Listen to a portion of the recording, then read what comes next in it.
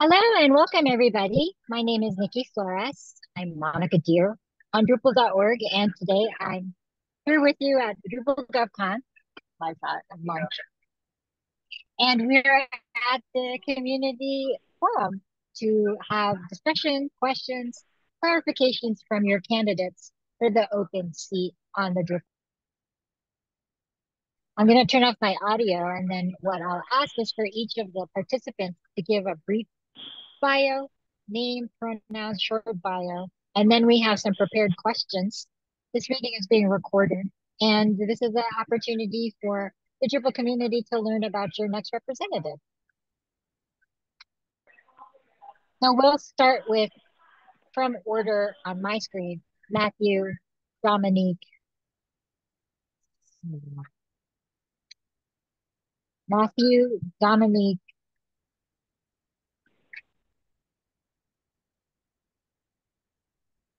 Should I go ahead and start then? Yeah, why don't you while I figure out this? Go ahead. Okay. All right. My name is Matthew Saunders. My pronouns are he and him. And I always like to start off an introduction with a couple of fun facts about myself. You'll see that behind me there's a bunch of spadefish that was taken about 60 feet below the surface in Jupiter, Florida. I'm an avid scuba diver. And I'm the citizen of three countries. I'm a citizen of Canada, the US, and the United Kingdom. As for my bio, currently I work for Pfizer as a business process analyst. I've also worked there as an engineer. I've worked at Pfizer for about 9 years now. And I've been part of the Drupal community for roughly 17, 18 years. For 17 years, I've organized Drupal Camp Colorado. I co-founded and chaired Drupal Colorado Incorporated, which is the nonprofit that manages the event. And I co-founded the D.O events organizers working group as well. I was one of the organizers of DrupalCon Denver, and I've spoke at 9 DrupalCons, multiple Drupal camps, including keynotes at Drupal Camp Colorado and Drupal Camp Austin. Um, I have about 8 years of board experience. Part of it was with the Drupal Association for about 2.5 years, chair of Drupal Colorado, as I mentioned, and I was also vice president of Crown Point Academy. And I have an advisory role with an organization called Next for Autism. And the reason I'm here is that Drupal has supported my family for the better part of 2 decades. It's deeply rooted in my identity now. And some of my best friends, supporters, colleagues have come from this community. And basically, you've supported me, and I want to continue supporting you. Thank you so much. How about Dominique, and then Will, and then Albert, and then Kevin? Right. Hi, everyone. I'm Dominic. I've been in the Drupal community for almost 17 years now. Started off as a junior developer, and then after a couple of years, started Drop Solid, which started out as a Drupal agency, evolved into a digital experience company. I'm also Matic Council member, and I'm here to build bridges between the different open source communities, between Drupal, Matic, all open source projects to support the open web and to sail Drupal into blue oceans where it can compete on all other levels. Wonderful. Thank you. I'll have Will, Albert, and then Kevin. Hi, I'm Will Huggins. I'm from the UK. I've been in the Drupal community for heading towards 15 years now. I work for a company called Zucha, which is a Drupal agency that I co-founded in 2009. Since then, we've been building Drupal development teams, mainly, we're head office in the UK, so we've got quite a big team here, but we also have teams in Brazil and Spain.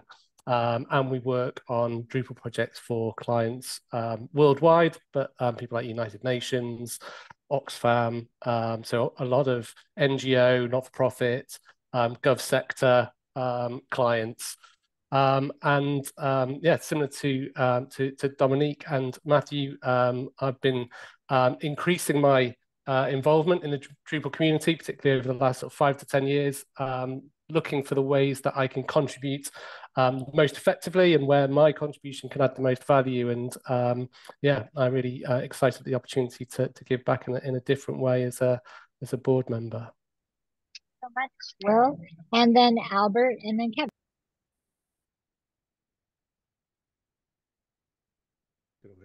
I'm Albert Hughes. I'm here in the city of Houston, which is in the state of Texas here in the US. I started developing websites. It's him. I started developing websites in 2000, discovered Drupal in 2007. And since 2010, I've had the opportunity to work with Drupal at universities, for government, both state and federal, professional sports teams, at tech companies, nonprofit organizations, and finance organizations. I've worked with Drupal at agencies, in internal marketing teams, internal IT teams, and as a freelance developer, as a technical project manager, and currently a product owner at Stanford. I've worked with, I've listened with people who use Drupal, edit Drupal, design Drupal, and understand the likes and frustrations of Drupal. I've also had the ability to not just work on sites, but a lot recently working on multi-site platforms or single code bases that support hundreds of websites and hundreds and thousands of users. The reason that I nominated myself to join the board is Drupal has made a tremendous impact on my life. It's something that I discovered. It's something that I learned and taught myself, and had friends and built relationships, and it's sustained my family and myself for a long time. And I thought this would be an opportunity to step up, bring my perspective, and give back to the community. So definitely appreciate it and grateful to be here with you all today. So much, Albert, and then I'll have Kevin. Hi, everyone. I'm Kevin Quillen. I'm based out of Virginia in the United States. He, him. I've been in the agency space for 20 years. I'm in the Drupal community for a little over 16 years now. Like others have mentioned, I've been working with Drupal since about version 5, and have contributed back as much code to the community as possible. And I thought that's, last year we did some big work within, bringing attention to Drupal with all the AI initiative stuff and helping out this year with Starshot. And I thought this would be a great opportunity to give back to the community beyond just code. So I've signed up for the association. Wonderful. Thank you so much, everybody, for taking the leap and submitting a self-nomination. We also want to recognize Jana Malisova as well as Alejandro Moreno, who you can see on their blog posts, which will be linked, as well as in the YouTube video from earlier this morning. And so we'll move into our first question. And again, I'll go popcorn style if you feel inclined to answer. The first question submitted from our colleagues in the community is, what is your approach to nonprofit fundraising and philanthropy? This time, if you can raise your hand, and we'll give folks about 2 minutes to respond. So what is your approach to nonprofit fundraising and philanthropy?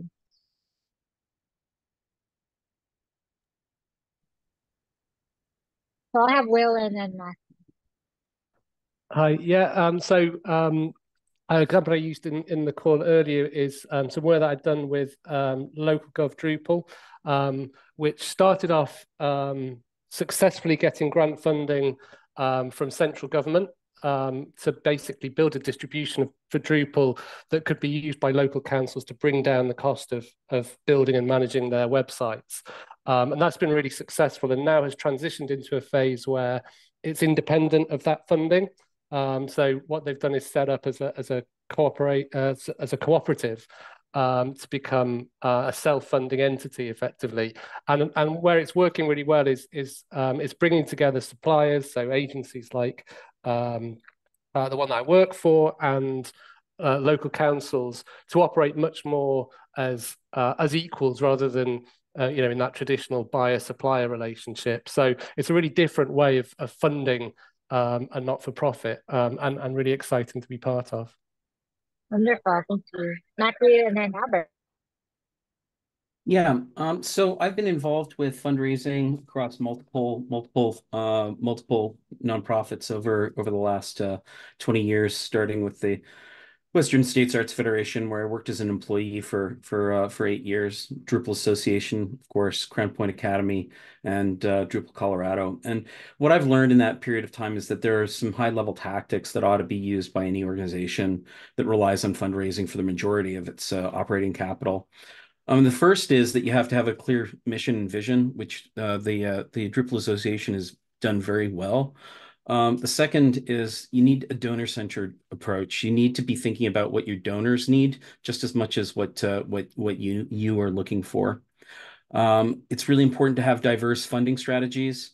In the past, the associations has relied on basically two sources: individual memberships, individual sponsorships, and larger organizational sponsorships. I think that we need to look at how we diversify that more.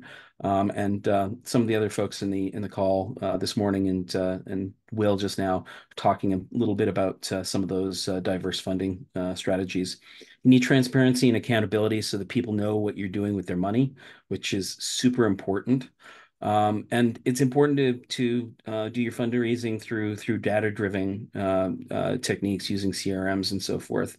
Volunteers are critical to all of this. They hold all of it together.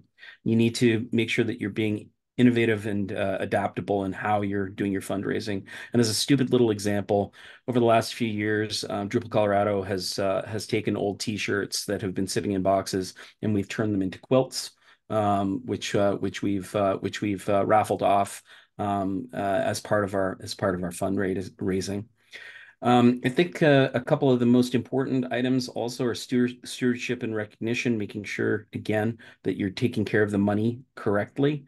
And finally, I think that if we can have collaboration outside of the Drupal Association with other nonprofits, that helps a whole lot as well. Thank you so much, Albert. And then Dominique, what is your approach to nonprofit fundraising and philanthropy? I definitely agree with transparency, efficiency, and making sure once you have the funds are collected that you're responsible for them. The two places when it comes to nonprofit fundraising, I have always been a fan of the membership model, similar to a YMCA or how we have in the Drupal Association, but also that organizations give value to those members so that members will continue to contribute as part of that fundraising process. And then on the flip side, when it comes to philanthropy, when people are donating, I think an approach is to match specifically larger donors with initiatives that align with their values and that they get value from as well. So if you have large scale initiatives, you find donors who you can match up that want to sponsor or put money behind those initiatives, and then make sure you're communicating back to them and providing that value that they could perceive. Because although it is a donation, it is better when there's win-win situations. So those two places when it comes to nonprofit fundraising and philanthropy are the approaches that I would take. Thank you so much, Albert. And Dominique. Yeah, so another angle that shouldn't be overlooked is that there are also some big grants out there that could fund the Drupal project. Like one example would be a grant here in the EU. The Eurostars grant is a €1 million grant you can apply for with two different companies from two different member states, and we're doing that with Open Social, another Drupal company, to build a major innovation to actually add a capability to Drupal to run it as a DXP, to make it an engine to process structured data also on the user data level. So these bigger grants could help fund major breakthroughs. I also know that the Drupal Association got a grant from Open Source Foundation in Germany. And for example, also with Matic, we're also applying to NLnet. It's a Dutch organization who propose who provide funding for major open source breakthroughs. So yeah, that would be definitely one of the ways that I would suggest Drupal go for extra funding. Yeah. All right, I'm going to move on to kind of a follow-up is what would be your strategy for recruiting those new members? I know a lot of you have spoken about membership. What's your strategy for recruiting those new members to the Drupal community? Albert. I think some areas, I think in the Drupal community, there's two spaces around even when we say DEI or diversity, equity, and inclusion, not just develop, like there's a piece of non-developer inclusion and looking at areas where we can recruit more people in the Drupal community who use Drupal and may not contribute in a code type of way. So that approach, I'm also looking at individuals here in the States, particularly Black and brown youth in college, in high school. So doing a way where we can promote Drupal in places where it may already be being used, but maybe we don't, like they aren't aware or we're not bringing it to the forefront. And also partnering with organizations that are in those growth spaces that maybe boot camps. There's a program, Hidden Genius Project. There's Code Crew, where we could partner with some of these organizations that's working with areas of growth for the Drupal community to kind of speed up that process to welcome them into Drupal. I love that. I know, Will, you probably have feedback as well, being a non-developer. Yeah, exactly. Yeah, I was definitely going to pick up on exactly that point that Albert made, which is as a non-developer, it's taken me quite a few years to really identify where I can add value as a contributor to the community, and build the confidence as well to start that contribution journey. And so that's an area that I'm really passionate about, is kind of bringing down the barriers to people who are, maybe content editors or end users of Drupal, or project managers, marketers, designers who work in digital agencies or kind of peripheral to maybe some of the community contributions that happen at a technical level, and just really kind of creating a more welcoming and an easy journey for them to start their contribution journey. And I think that would add a huge amount of value to a lot of the initiatives that we're working on at the moment within the community. Yeah, wonderful. Matthew. So, we've got this giant community. It's actually pretty enormous, and I think it's a little surprising when you take a look at our actual membership numbers. Last I checked, they were 2,488 people altogether across the world. And I think part of the problem here is that we lack a ground game at times.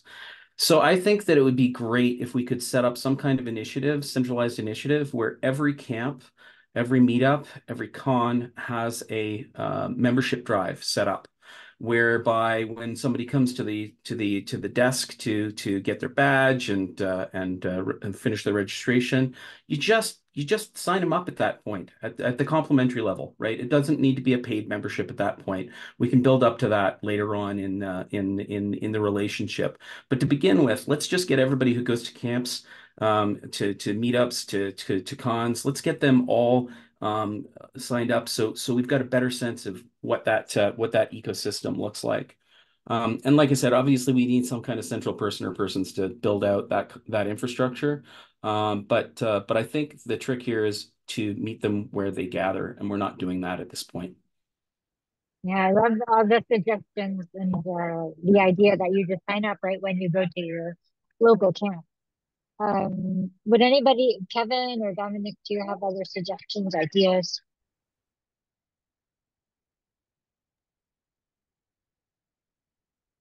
Yeah, I just remember the first time I was able to contribute myself, whether it with the first code patch, and Matthew talked about the dopamine hit you got at the beginning. That's certainly true. Yeah, having people get over that first hurdle would be like a really good strategy, and I had someone doing that for me, so I didn't do that alone. So yeah, we should do that, and then perhaps maybe combine it with okay, now you got your dopamine hit. Maybe you want to also be a supporter of the project. That would be a good moment. Yeah, sounds great. Kevin, did you have any ideas or perspectives on that strategy for recruiting new members? Yeah, I think similar to what others have noted, I think there's like three different points, and one's the barrier of entry, which I know the community is working on with Starshot, but also the membership funds and everything that also helps fund the initiatives like the GitLab that we have now, all the great developer tools behind the scenes that actually help people contribute to Drupal.org in easier fashion. They may not understand that upfront. Making that more clear that having a membership helps us be able to provide tools like that to aid in that assistance, because trying to set up GitLab on your own or GitHub on your own that has all the same level of detail that we have now in Drupal.org is very daunting. Other initiatives that make it easier to try Drupal, ones that Matt Gleiman is working on for trying Drupal in your browser, just to get a feel for Drupal if you've never tried it before. It's going to go a big way. And the community coming behind projects like DDev and saying, well, if you're a developer, here's the one recommended way that you can get started and get started quickly. That's been a historical problem in Drupal, who's been around as long as we have on the call. And I think a third way is just, this might seem out there, but making Drupal cool again. Attracting people to the project. They may think, oh, Drupal is almost 25 years old, which is surprising to hear. And therefore being old makes it not cool or not hip or not capable. And being a developer, I know that those things aren't true. We're getting better with every release, and building sites of almost any caliber is getting better with every release. And having that kind of marketing outreach that say, hey, it's a great, it's good for your career prospects. It's a great tool to have. It's a great community. We're very welcoming, and we're just cool, and making that another priority of Drupal as well. This is very interesting. So, we talk a lot. I know when I go to the cons, everybody has 15, 20, 17, 10 years of experience, right? And so where are the young people? Where are they coming from? Make Drupal cool again, as Albert says. I guess I'd like to ask folks about this. If you were to be elected, how would you embed the principles of diversity, equity, and inclusion into your board seat? That is something on top of mind. And we know that kind of the incoming, the youth, the people coming in, generations below us there's no one majority, and people are very used to very different perspectives. So how would you embed principles of diversity, equity, inclusion into your board seat if you're elected? I'll call upon Matthew and then Albert and then Will. Yeah, so I want to start by, like I did this morning in the first call, recognizing my privilege as a straight white male. It's given me all kinds of advantages that I recognize and I'm grateful for. I want to sort of give you a story. Back in 2019 at DrupalCon Amsterdam, I chose to very publicly disclose my neurodivergence as a person with ADD, dyslexia, and autism. And this continued a journey of advocacy that had started years before while helping my daughter navigate a neurotypical world as a neurodivergent child. So she's not just diverse from that standpoint, though. She's also Hispanic. We adopted her from social services, so she came from a really rough background before she came to us. And that led me to sitting on a charter school that we got her enrolled in, Crown Point Academy, where the student population is largely comprised of diversity of a diversity of ethnicities. So I've chosen over the last 2 decades to strive for those who are diverse to have equitable, inclusive positions in our various kinds of societies. And this has ranged from being on that school board to speaking about neurodiversity at various events to advocating for universal design in workspaces At Pfizer, I sit on the Diversity, Equity, and Inclusion Council, and in that capacity, I'm one of the founders of the Neurodiversity Colleague Community Group. So I've embedded my life with the values of diversity, equity, and inclusion, and I will bring that energy and insight to the association if I'm elected. You, Albert, and then Will, how will you embed principles of diversity, equity, and inclusion into your boards if you're elected? Yeah, for me, one of the initial ways for myself and something I can do would just be authentic. I think bringing a diverse perspective from different places, whether that's race, whether again non-developer, I can being authentic and bringing myself and bringing my perspective. I think that automatically will help embed that during my perspective. And then another way is also trying to encourage ways to welcome and sustain not only first-time new Drupal contributors, but people from all different places. So is there a way to help, if you come into the Drupal space, identify where you can fit in and have pathways where you can get there? Because I think a lot of times sometimes we get to the party, we don't know if there's anyone who connects with us. So if I have a place where there's always a place where someone can find a sense of belonging and then have a pathway to continue, I think that would help with DEI. That sounds good. Pathways. Will, and then I'll ask about Yeah. strategies. Yeah, go ahead. Then we'll Yeah. ask about how to welcome and sustain first-time Drupal contributors to be very committed. Yeah, so the area of diversity and inclusion that I'm quite passionate about and want to focus more on within the Drupal community is financially marginalized groups. So quite often there's high barriers to participating, particularly if you think of DrupalCons as a really good and flagship example. If you're not supported by a company, then actually attending, traveling to and attending DrupalCons is a really expensive activity. And whilst we have, scholarship programs and different mechanisms to try and overcome those challenges, I think there's more that we can do to reach some of those financially marginalized communities and groups and individuals, and help bring them into the community, and yeah, kind of open up the access to everything that Drupal can offer to those communities. Yeah. I'd like to this is very energizing discussion. So I'd like to ask for the group, in your perspective, what's the best way to welcome and sustain those new first-time Drupal contributors? I'm hearing like point of entry, give them the dopamine hit, sign them up as a member, and then how do we continue to sustain first-time Drupal contributors? I want to ask Kevin about that, and then anyone else who wants to handle. Sure. Sustaining first-time contributors, that's a great question. And it's been so long for me to remember back when I was a first-time contributor, but having a welcoming community is one step, and I think Drupal community is that. We can always do better, of course, but just again reducing the barrier of entry to getting to Drupal. I think Drupal has this stigma of being hard and complex and difficult to use. But to couple with that, we have a great community that can help kind of eliminate that barrier by reaching out to those new contributors and getting them, if they're kind of afraid to jump in or say, hey, I need help, just eliminating that as well, because it can be hard to recognize those people if they're afraid to raise their hand. We don't know that they're trying to contribute. And then, of course, providing them the tools in which they can do that without needing all the years of knowledge that it took for us to get to where we are in our Drupal careers. And I'll reference DDEV as an example.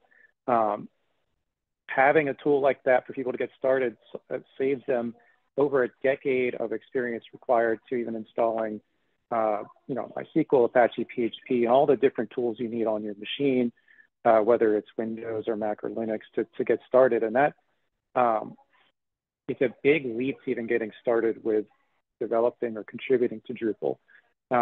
If anyone's ever met Randy Fay, he's an amazing community member at these conferences. And I always use him as an example personally, as I met him in person at the last one, that he gets you up to speed and going very quickly to whatever your desire is, whether it's working in Drupal or anything that DDEV supports. That would be, in my opinion, is one of the biggest things that we have going for Drupal to get first-time contributors in.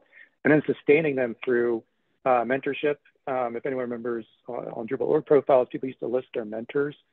Getting back to a state where we're in that mentor-mentee capacity.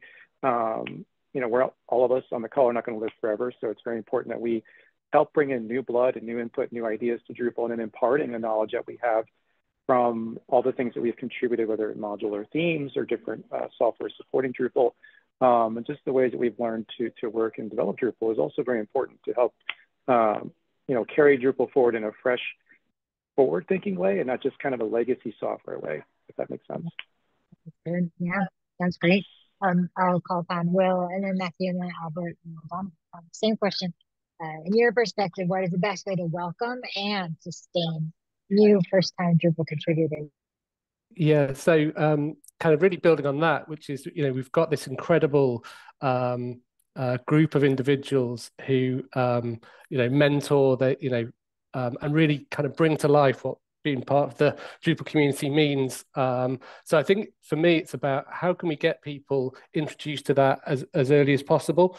So, right from creating their Drupal.org account, I think we could do better in terms of creating a journey where they get an email saying, congratulations, you now have your Drupal.org account. What do you want to do next? Can we connect you with a mentor, or where, which areas are you interested in contributing? So we can kind of get people into that journey, and as kind of, I think it was Matthew that originally coined it, was the dopamine hit. Kind of get them to experience that early on, and whether that's their first commit, or maybe is participating in an async Slack meeting. There's lots of different ways, and really, as I've found personally, once you start that, it really builds your confidence in terms of actually there's a place for me here. There's stuff I can do that's valuable, and I think that's the journey we want to get as many people onto as possible. Yeah, like a self-fulfilling system. Yeah. Yeah, Matthew, and then Albert, in your perspective, what is the best way to welcome and sustain new first-time Drupal contributors? Yeah, so I'm gonna dig way back to 2007 when I first started engaging in the Drupal community in sort of earnest. I just started working for a small agency, and that small agency was headed off to DrupalCon Barcelona. And at that point, DrupalCon was only about 500, 600 people. It was pretty tiny. And when I arrived at the convention center, one of the first people that I met was Angie Byron, and that just sort of solidified the community for me. Right at that moment, she anchored me into it in a way that I don't think I had any chance of escaping. And I say that in a really kind way, because she was unbelievably kind. She made me feel welcomed and valued, and I think that's what we should be doing for every single new contributor who's coming into our community. It's critical to have really clear expectations for these new contributors, right? They shouldn't feel like there's a ton of pressure on them, and they should have a lot of fun. And that goes back to the dopamine hit that everybody's been mentioning that I talked about in the previous call. I remember my first dopamine hit, and it was elating, and that just sort of turned into a rush of additional contributions to the point where I've been running a camp now for 17 years because of that. So I think Yeah. that a big part of it is that that we need to make people feel like they're part of the community. And if this community were to go poof, rather Drupal were to go poof and not exist any longer, I know that the friends that I've built here would be part of that network, would be part of that group for the rest of my life. Thank you, Matthew. So for Albert and then Dominique, and then we have some questions from the visitors in the chat. For Albert, what would your perspective on the best way to welcome and sustain new first-time Drupal contributors? Your idea. I definitely think that what Will mentioned around if Drupal.org being an entry point, and that's like a base adding in more places where social connections are there, because I think everyone could agree the social connections of the Drupal community is what makes the Drupal community, and what typically keeps people is like being able to know there's other people out there doing the same thing we're doing and going on that same journey. So if there's ways to integrate during the onboarding experience, during when you do contribute, hey, can you connect to these people? I think that's very important. And I think when it comes to also communicating and promoting the different ways you can contribute, because a lot of time it's not just code contributions, but making sure people know you could be doing documentation, you could do QA, you could do bug reporting. So making sure everybody knows you can contribute, I think will increase first time contributors, as well as continue someone to keep contributing. And then to sustain, I mentioned it a second ago, I kind of jumped ahead, but career pathways of like, where can you go now from contributing? Because I think if a lot more people knew, hey, you contribute to this open source software, it can lead you to a career. It can lead you to a job, and having those stories of where it's happened, even for myself and other people I know from just contributing, they met someone saw that they committed, they used that as part of their resume, and it added a tremendous amount of value. So I think making sure people understand that yes, there's a piece of we're contributing back to open source software. It's a community, but this is actual something that has tangible value that can turn into a career. So that's a place where Yeah. I really think it's important.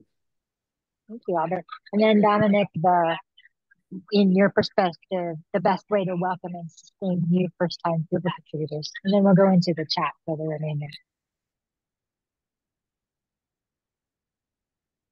Oh, you're still on mute. Go on. Oh, sorry. So yeah, Albert, exactly. The career part is, I think, very important. And to make Drupal cool again, I think is also very vital. If I remember all the way back when I started to get involved with the web, I was really thinking like, oh, maybe the internet, that could be something someday. And then and then I got to know Drupal, and I was thinking, oh, this Drupal, this could really be something to build some serious website with this. And okay, if I think now, if I would be a young person, I would probably be thinking that about everything data and AI. So bringing Drupal to new markets for me, I think is really crucial to bring in the young people to make it cool again. And that's why I really think that evolving Drupal from just a website platform to a DXP, to a digital experience platform where user data is really baked into it. That would really attract young people, because they wanna do the exciting stuff. Like they wanna see the future, and if you can get data and AI as a possibility in Drupal, that will really help to get them from being web developers to DXP developers, or even webmasters to DXP masters. But actually, Dominique, I'm going to actually ask you, this is very much the same, because you talk about DXP. One of the questions here in the chat is, how do you see Drupal integrating itself more into the free and open source ecosystem communities? So, like, continue from your perspective in DXP from Mautic. How do you see Drupal integrating? And then I'll ask for the other folks' opinions on this as well.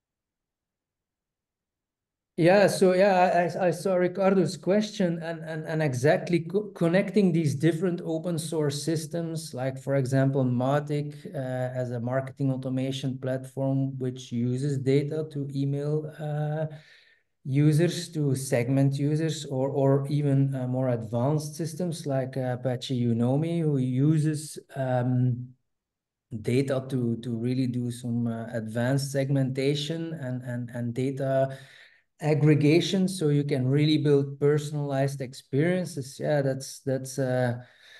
that's what could drive a lot of new adoption. However, I think Drupal should be capable of doing that itself. We have the community of developers and of visionary people who can pull this off. So why not try that?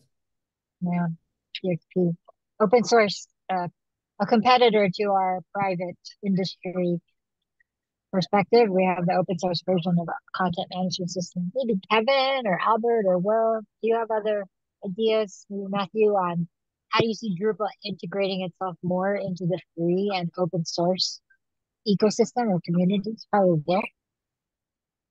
Yeah, I think I see it kind of as concentric circles almost. So I think the layer of open source that kind of is the most sensible to start kind of having a greater integration with and participation with are the ones that end users are likely to want to use in conjunction with Drupal, or providing solutions that we know complement content management platform. So very much the tools that Dominique mentioned, and then I think the concentric circle after that is kind of maybe more of the tools that Ricardo mentioned. So then actually some of the communication tools that sort of power the community and how we interact. So looking at thinking, well, are there open source alternatives to some of the proprietary technologies that we use, like Slack? And then I think the circle after that is thinking about, kind of much more widely the technology sector itself, and almost, and I do see it as a journey. I think, one day potentially getting to a place where, within the Drupal's approach, there is an open source first impulse that says, actually, we won't use the technology unless we've explored what open source options there are, and then proprietary becomes a kind of a last resource if we need to. So I kind of see it as a journey through these kind of concentric circles of kind of starting with the most adjacent technologies, moving outwards. Matthew, and then if Albert or Kevin, you have opinions, how do you see Drupal integrating itself more into the free and open source ecosystem and community? Yeah, so I love the fact that folks have just talked about the technology side of it. So I'm not really going to talk about that because I think it's super clear how that piece of the puzzle works. To me, open source, though, isn't just about the software, right? It's about creating a culture of cooperation. It's about transparency. It's about social responsibility. And I think it's very important for us to remember that a big part of what we've been doing is democratizing technology, right? Putting ourselves in a position where nobody owns it, empowering local communities, and this all sort of ties right back into what we're talking about in terms of contributions, in terms of how we operate as a community, and so on. So I think that one of the things, and this is an approach that we've taken at my little camp a bit. I think a good approach is to make sure that you're inviting people to your events that are Drupal adjacent, that are not necessarily strictly Drupal, and embracing those people into the community almost like their cousins, right? And I think that the more that we can start to have cross-pollination in terms of ideas and ways of doing things across different open source projects, the better off every project is for that. Sounds great. Oh, Albert or Kevin, you have some ideas on how you see Drupal integrating itself more into the free and open source I think ecosystem? if I added anything, it'd be right on point with what Matthew said, and what Dominic is doing, and looking for ways to integrate Drupal with other open source technologies and keep flowing, and just looking back at the Drupal Association mission around driving innovation and adoption of Drupal as a high impact digital public good, hand in hand with our open source community.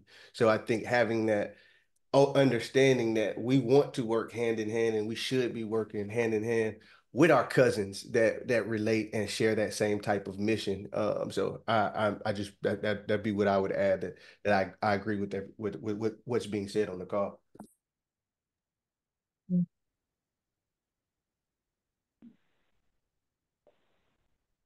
Again, I'd have to agree with Albert and Matthew on all those points, that making Drupal, Drupal adjacent to all the other technology out there. I think the one thing that comes to mind for me as an example is WordPress, of course, is almost everyone's greatest friendly competitor. But as a recent example, there are examples of WordPress actually borrowing ideas from the Drupal community as well and putting them back into WordPress. And I think that we have an impact on those communities in that way, that even though they're in the open source space and they may be competitive on some angles, that we're all in the same boat together. And just reaching out more instead of kind of maintaining those barriers of, oh, that's a different technology and they're competing, or it's a different ecosystem. We're all kind of in the same open source ecosystem and should act accordingly. Dominique, did you have a follow-on? Yeah, so one of the opportunities I also see here is the fact that we are doing Starshot right now, packaging Drupal as a CMS.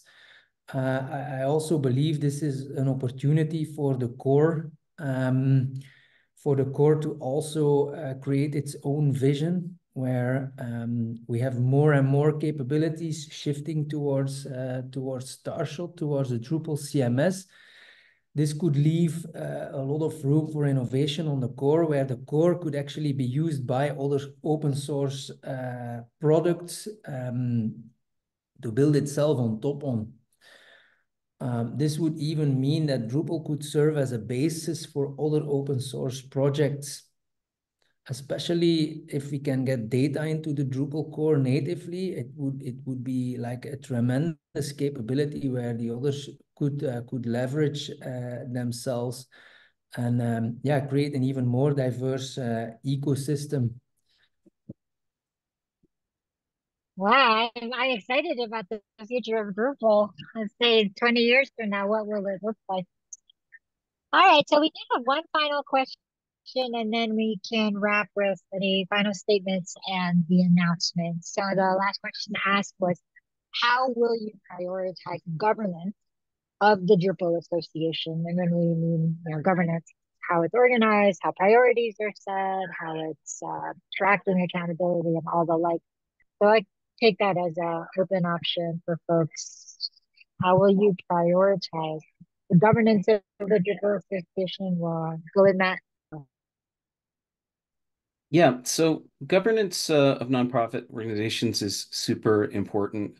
And it's a lot of it is the boring stuff, right? It's not the exciting initiatives and so on. It's keeping the engine going. And it just so happens I've got a ton of experience around this. And I was the chair of the governance committee at the Drupal Association for nearly 2.5 years, a number of years ago. And one of the things that I managed to do during that period of time was increase the length of the at-large board position terms from 1 year to 2 years. And the other thing that I managed to do during that period of time is implement term limits for board members to help limit burnout. During that period of time, I was involved in crafting the association's current mission, vision, and values. And I've engaged in strategic planning for 3 different nonprofits in the past, including the association, helping craft effective long-term visions. And personally, what I would like to do with all of this experience that I have around good governance is to focus on the association's session planning a little bit more. I know that's always been a challenge, figuring out how people can gracefully leave and we can gracefully bring new people in, and how we can ensure that we maintain a strong and diversely skilled board. And I'd also like to continue focus on the continued evolution of the association's embrace of diversity, equity, and inclusion. I want to focus particularly on the area of neurodiversity. So, I mean, long and short, from my standpoint, I would come to this role with an immense amount of experience in board governance and even a little bit within the association itself. Thank you. Will, and then Dominic. How will you Yes. prioritize the governance of the Drupal Association?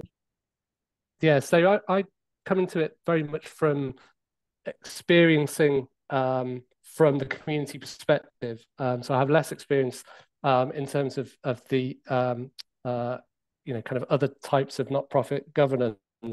But what I have experienced is I think it's sometimes a bit of a gap between what the Drupal Association is trying to achieve and the experience of the community. And it's not through any kind of sinister or negligent drive. It's just simply I think a challenge of managing an open source community and a not-for-profit organization. So I think what I'd be keen to do if I was successful to be elected onto the board is to try and help to shed a light on some of those little pockets where there's inconsistency in governance, where there maybe the structures and processes are a little bit opaque and don't quite make sense to the community, and just see if we can iron out those inconsistencies and try and get better coverage really of what the Drupal Association is trying to achieve, so that it lands across the community more harmoniously. Yeah. Sounds good. Dominique, and then Karen, and then Albert, and a question about how will you prioritize the governance of the Drupal Association? So yeah, also because of Starshot and Drupal Association is already doing this, there is a Starshot Council. That could be an opportunity once the Drupal CMS has taken full shape to evolve that in a Drupal CMS Council to make decisions on the Drupal as a CMS product. But the same could also be done if other products are being built on top of Drupal, together with perhaps other communities even, and govern that. You could see like Drupal as it needs some extra capabilities, so it's still a bit a bird in the sky and a bit more longer term, but one could see like a marketing automation platform, a CDP being built on top of the Drupal core if it has these data capabilities built into it, together with these other open source communities. So having a governance structure around this, how we can connect with other open source communities, that would be like really unique. Yeah, like industry-wide. How about Kevin? Do you have any ideas about how will you prioritize governance of the Drupal Association? Sure. I think my answer is probably a little similar to Will's, making it clear to members and non-members of what the Drupal Association is doing through greater transparency and why they exist and what they do for the community and why you'd want to be a member. And another point, or at least a passion idea of mine, going back on our earlier riff of making Drupal cool again, would be helping the association effort forward a redesign, reimagining of Drupal.org. I think a little bit of that was talked at DrupalCon last year, making Drupal appear fresh and new and innovative in all the ways that we understand it to be to the outside world. Would help go a long way for marketing and outreach and attracting people in Drupal, which is, I believe, one of the missions of the association itself. So that would be my areas of focus. Things that come to mind. What come to mind for me is definitely transparency. I think then also being a representation of the community as a community elected position. I want to be the representatives and spokesperson and bring a perspective for those in the community to the board. And then looking at, again, transparency and the mission of what the Drupal Association is trying to do. So just leave it at that. Wonderful. Okay, so this time we're at 4.5 minutes remaining. If anybody has any final thoughts, please feel free.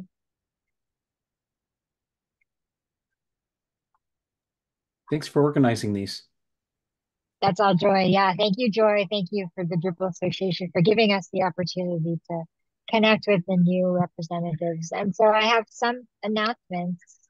The reminder to everybody to read the candidates' blog posts, and the voting on this will begin at midnight, coordinated universal time on 15th of August. So that is approximately, I don't know, within 24 hours from now. Voting is open to anybody who's a member, and membership is for a nominal amount. You can find it at drupal.org/association. Oh boy, let me find the link and drop it here. How to become a member. If you look up Drupal Makers, you'll see how to become a member. Voting will close on the 5th of September. at 23:59 coordinated time, at which point the board will ratify that member between 6 and 16 October. And the new board member announcement will be at DrupalCon Barcelona at the public board meeting. I'm just going to look for how to become a member in a moment. It's on the Drupal site. We did have a rebranding, so you'll start to see Ripple Makers, which is this idea about contributing on a regular basis or as a distinct from your organization, distinct from everything else. It's drupal.org/association/Ripple Makers, which I'll drop here. Please do take a look. And I think without further ado, we will open up the voting to verified members tomorrow. And then we will see one of you in your seat at the DrupalCon Barcelona. Thank you all so much for your participation. And Joy, do we have any other ideas?